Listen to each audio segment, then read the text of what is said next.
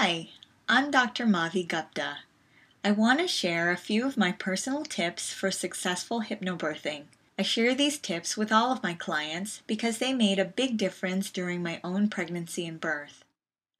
Number 1, practice daily.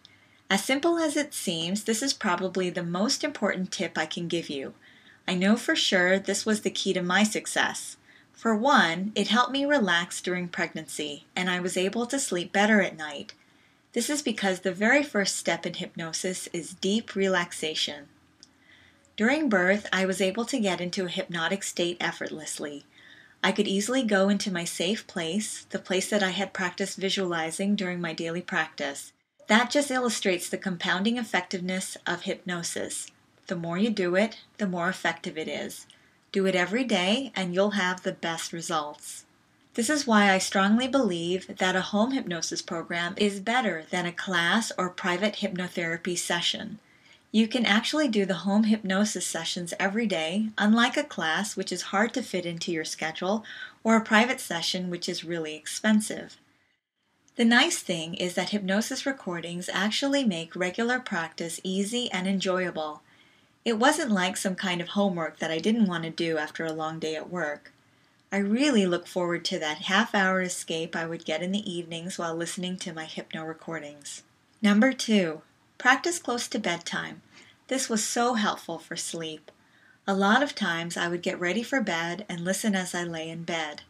If that is not possible, then any time in the day is just fine. Number 3, repeating or listening to affirmations is a great daily activity that goes hand in hand with hypnosis. Both are key to a positive birthing mindset. I listen to recordings in the car to and from work.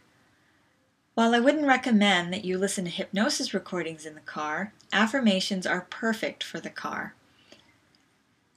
Number 4, don't overthink the process, especially during birth. If you have practiced, hypnosis will come naturally.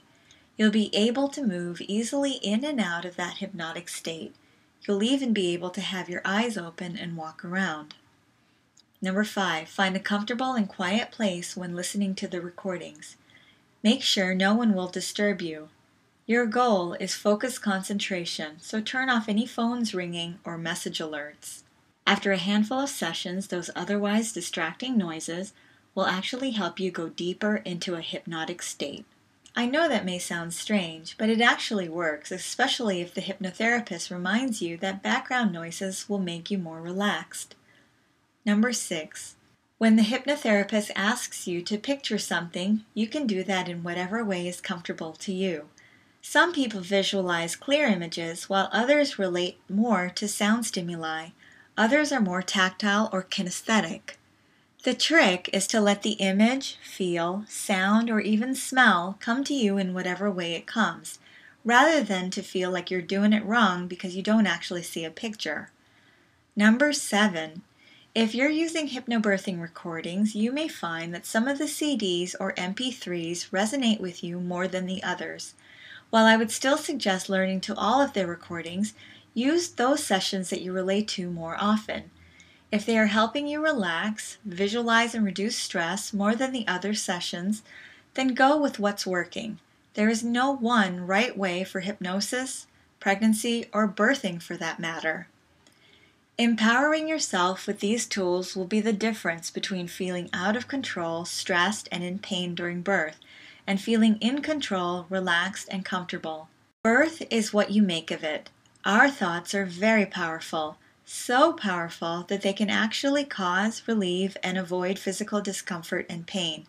Hypnosis works by getting you into a deep state of relaxation so you are open to suggestion. It really worked for me, and I continue to use it in my life. In fact, hypnosis was the catalyst for me to switch to home birth. Ultimately, hypnosis got me out of a fear-based mindset and into a positive one. I had been tunnel visioned on an overly medicated, stressful birth because I thought that was my only choice. But when I started self-hypnosis, I really began to visualize the birth that I could have. If you find even just one of these tips helpful, and you can put it to use towards your own positive birth experience, then I have accomplished my goal. Thank you for watching.